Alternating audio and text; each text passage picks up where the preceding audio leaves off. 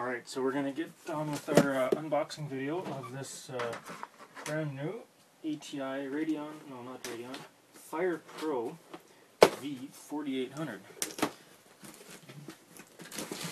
So, here it is.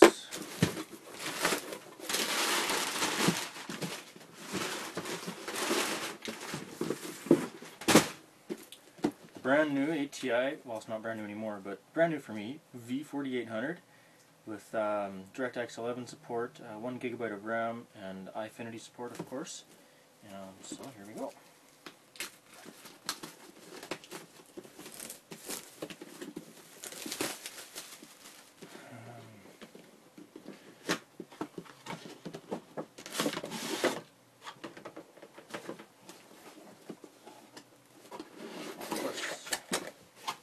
So we open up the box and we get the iFinity configuration paper. We've got a standard DVI to VGA adapter. We have a quick installation guide with a driver and software disk. And we have the creme de la creme, the FirePro 3D Graphics v4800 card itself. And so, that's the card. Obviously much smaller than previous generations because they've made improvements. And the voltage regulators. And it has a DVI adapter and 2 DisplayPort adapters. No HDMI of course.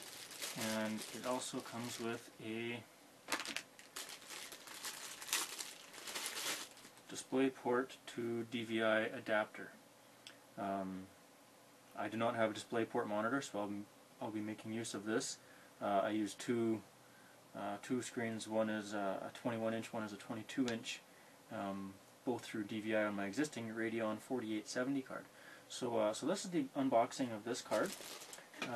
Pretty straightforward, nothing special, of course.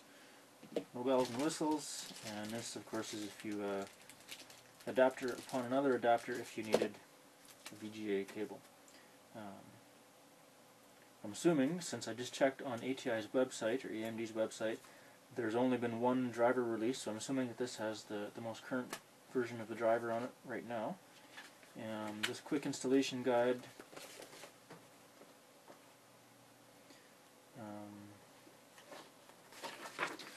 nothing special of course. Plug it in and turn it on. There is no, on this 4800, there is no slot, no additional power is needed from the power supply, which is very nice for me. Right now I've got a 500 or 550, I don't remember, power supply, and my current Radeon 4870 1 GB card needs 2 extra power adapters, and so using this card hopefully will give me some better performance as well as save me some power in the long run. So.